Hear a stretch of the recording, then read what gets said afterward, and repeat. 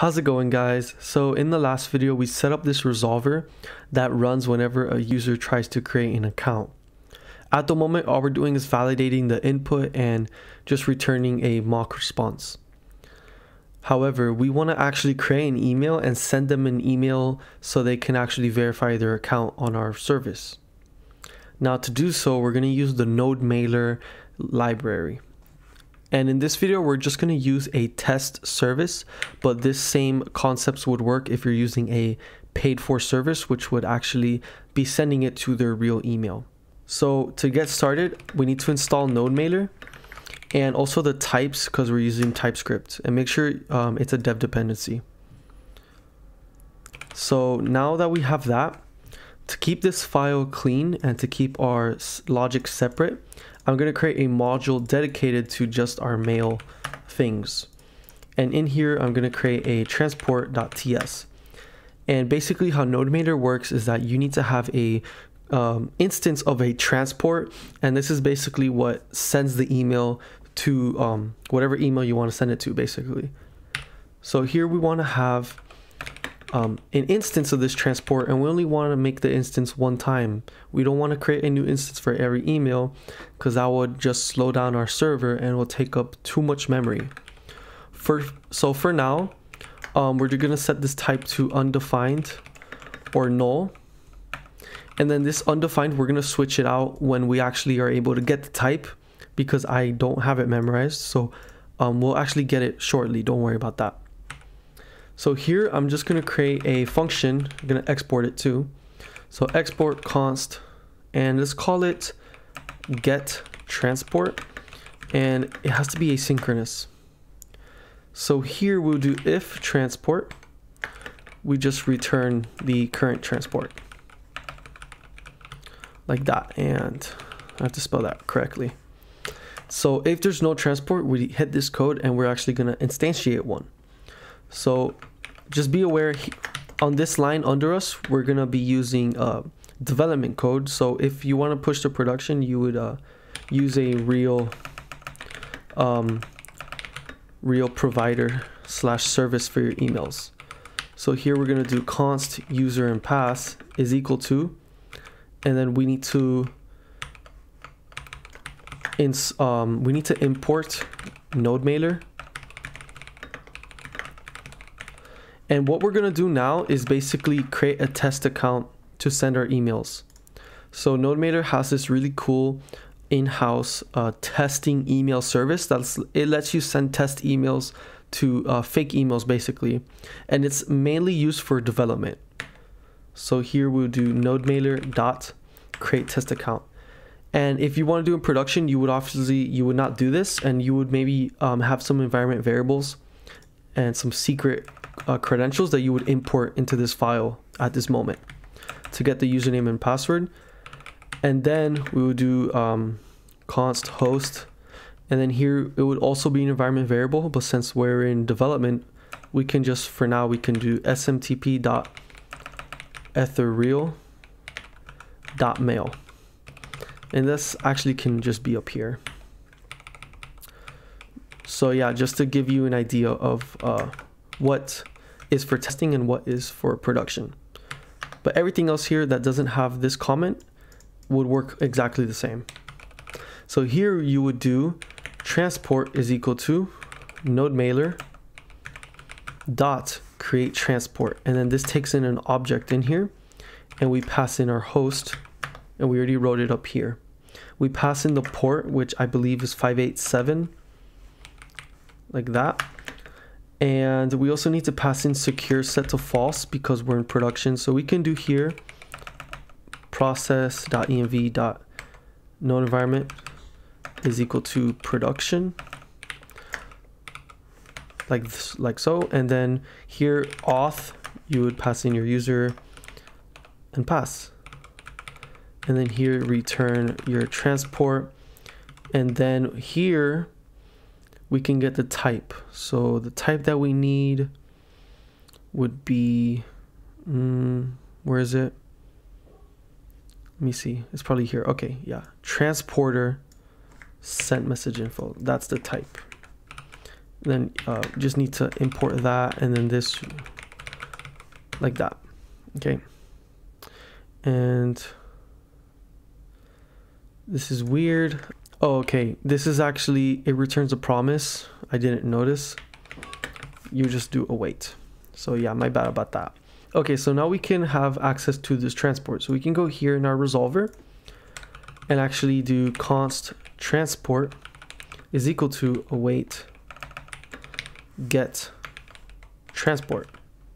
So now we can do transport dot send mail. Simple as that. And it has an object, and everything here is included for us. So the from, we're just gonna do test app and test dash no reply at app.com. This is just an example, just so you have an idea. Then we can do to, and then up here we have credentials dot email. So the email, that's our user's email, is who we're sending it to. Then we do subject. Here we can put some backticks, and we can write welcome to test app, and here's some JavaScript, credentials dot username. And then here would actually be the HTML. And for now, we can just do an H1. That would be welcome or verify your account. So here you can just write some HTML, which is pretty cool. And I'll put a new line here. I'll do a p tag, paragraph tag, just please click the link below to verify your account. Close that off. And a new line, and then here we would have an anchor tag. And here you could put the link. We'll put that in future videos. We're gonna actually make this whole system, so stay tuned for that. We're gonna make this all work actually. But here for now, we would just put I'll put duckduckgo.com just to get the link to actually work. Target can be underscore blank, and then here we can do register account, and then close that off. Okay. So if you notice, this is a bit messy for our resolver. I like to keep my resolvers clean. So in the mail module, I'm going to create a verify account.ts. And here I'm just going to do export const generate verification email. And this function would return basically what we put in here. So it's going to generate this instead of us having to write it all in this resolver. So it would be this type right here. And we can get rid of the generics here. We don't need it in our case. And then it would take in, as an argument, it would take in a username, which we know is a string, and an email, which we know is also a string. And we would want to get those arguments and destructure them so we can use them. And we'll return an object from this function, and it'll be the same object that we just wrote here. So we can go like this, and just, instead of writing credentials dot, you would just like that. And then so here we can just do generate verification email. And so here it's an object with username set to credentials dot username, and email set to credentials dot email.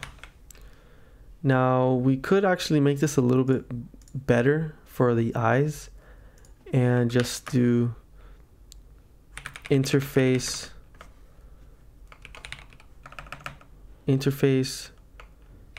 email input, and this is a pretty bad name, but it doesn't really matter.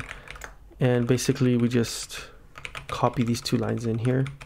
So now we can just get rid of this here completely, and just credentials or creds, which is implements the email input interface.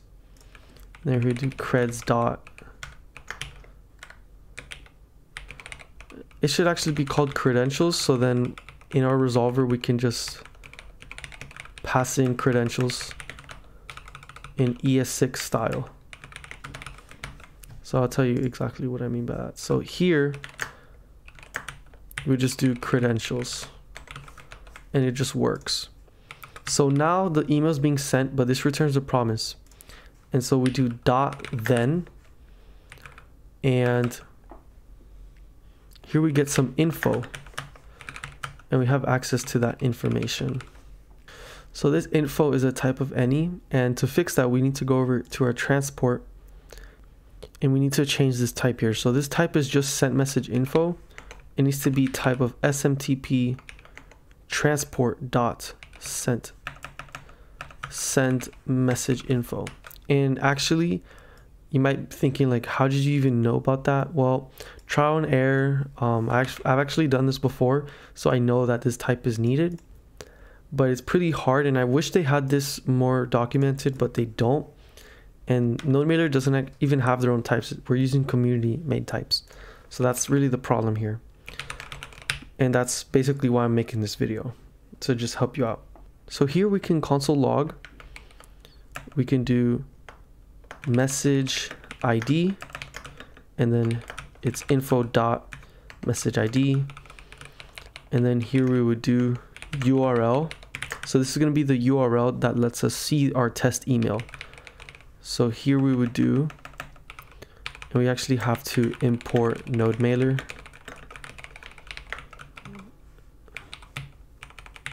So NodeMailer dot get test message URL, and it takes in info. So this dot then here is very important, and I actually didn't mention that, but I'm gonna tell you now.